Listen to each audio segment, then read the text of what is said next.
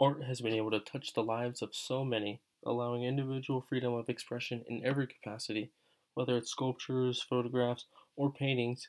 The end result remains in the personal interpretations we allow ourselves to partake in, including new experiences exposed to us, like AI paving a new way and bringing ideas to life, like this cover page.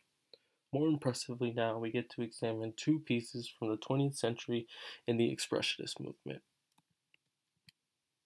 The first painting I was drawn to was the apocalyptic landscape made in 1913 by German artist Ludwig Meitner. He was born April 18th, 1884 in Silesia, Germany, which is today Poland. After leaving home in 1903, he attended a Royal School of Art in Poland for 2 years. From there, he went to Berlin, where he earned a living by drafting illustrations for fashion advertisements. In 1906 to 1907, he lived in Paris, where he took classes at the Julian Academy and other art academies there. In 1907, he returned to Berlin, where he lived in extreme poverty and without any means to pursue his artistic activities fully. A turning point came in 1911, when Niner became frequently going to Berlin's Café de Westens, where he associated with avant-garde artists and poets. That year, he received a grant to be used toward his work from artist Max Beckmann, with whom he forged a close relationship with. Working in an expressionist aesthetic now, though still not attached to any particular group, he started painting and drawing self-portraits, portraits of expressionists and writers and cityscapes. His cityscapes from that period are his best known works, and because they erupt with catastrophe, destruction, and expressions of doom, are commonly referred to as his apocalyptic landscapes. The distorted, fantastical compositions, which often feature explosions and figures running from them in fear, speak to the atmosphere of chaos leading up to World War I.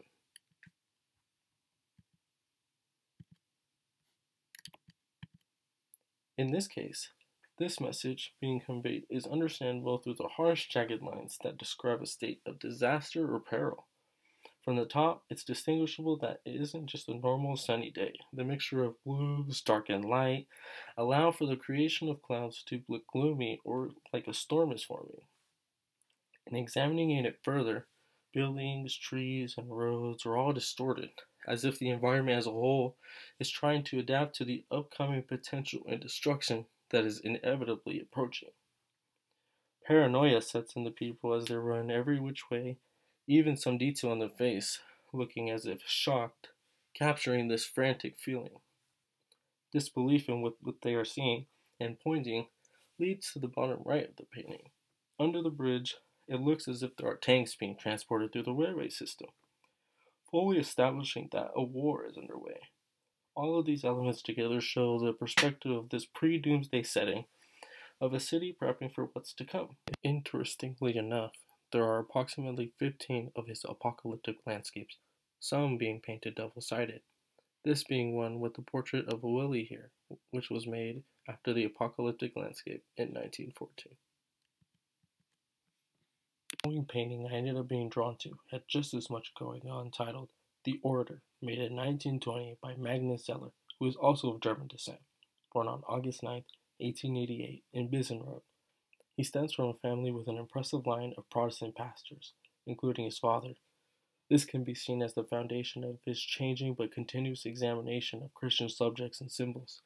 His earliest works from before World War I already cover the crucifixion as a topic, where Zeller then made his first exhibition experiences with the Artists Association Berliner Secession.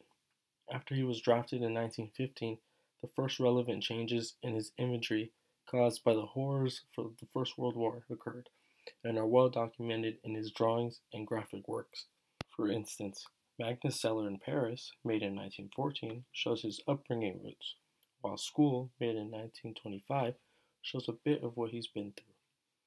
Regarding content, the displays of otherness, the grotesque and perverted from his expressionistic phase, are supplemented with religious motifs, numerous landscapes, and portraits. The dichotomy between visions of horror on one hand and the longing for religious transcendency on the other hand has been the struggle between the demonic and the divine. The orator is a perfect representation of the two, with variations of people surrounding the canvas, some with human faces and others with faces of the war. Considering this painting was made 2 years after the First World War shows how present and relevant this trauma of the war got to him and in the people he may have saw die before him. As Germany's defeat in the war and their subsequent downfall of the monarchy brought on the nationwide revolution, those eager for dramatic political change were optimistic. Artists believed they would play an important role in building a better society and joined together in groups such as the Working Council for Art. In The Orator, Zeller portrays the religious dimension of modern politics, which it incites ecstatic devotion in its followers. The charismatic speaker, more preacher than politician, may have been inspired by the communist leader Karl Liebknecht, who Zeller saw in Berlin before Liebeck's murder by right-wing forces in 1919. With that in mind, it allows the painting to go even deeper. The majority of the figures of the painting possess the demonic death type of face, with mouths and eye sockets wide open, appear as lifeless beings withered with gray. With the thorough mix of color brings life into itself, like the man on the platform, higher than anyone else, looks of importance, got his nice dress through and frame with a teal suit, is full of light and direction. Most of their arms and hands point left towards him, and for those behind him, go along with or at him. Right about the middle, as well, is a boy, smaller in build compared to the rest, literally looking up to the center, all of which points to the brightest part of the painting. The light coming from above points to his open arms as if calling out a proposal to those still around, those that died, and to the future generation who will live through these consequences. Progression in any capacity was necessary for Germany, and in this painting, it gives hopefulness and optimism to keep hope, as a lot of change was going to be necessary in having an optimistic future.